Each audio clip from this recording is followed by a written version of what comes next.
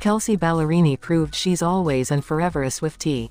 The 29-year-old country star paused her own Detroit concert to ask fans about Taylor Swift's The Eras Tour, which was going down live 2,000 miles away in Glendale, Arizona. "I just have one question.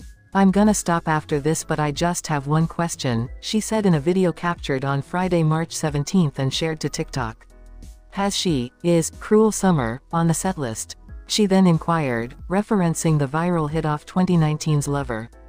Kelsea stunned as she wore a shiny gold dress on stage, also holding a very important instrument, her guitar.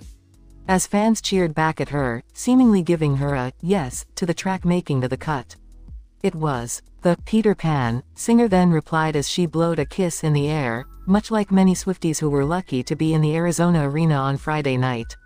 "Wow, that's my Super Bowl one, gotta be honest, alright. Wow, that's all I needed to know.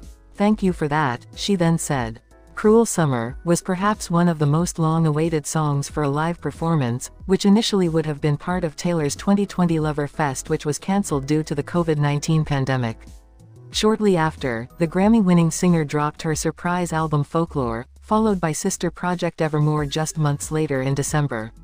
Most recently, she released concept album Midnights, which has spawned hits like Lavender Haze, Vigilante S, and Karma.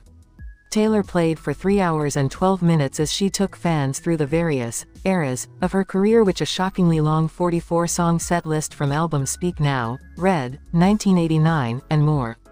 The costume changes were also impressive, as Taylor paid tribute to some of her most iconic performance and music video looks over the years, including a gold, glittery gown for Love Story, the top hat and black shirts for 22 inches, along with a t-shirt that read, "Not a lot going on at the moment," a Speak Now era fringe dress and more.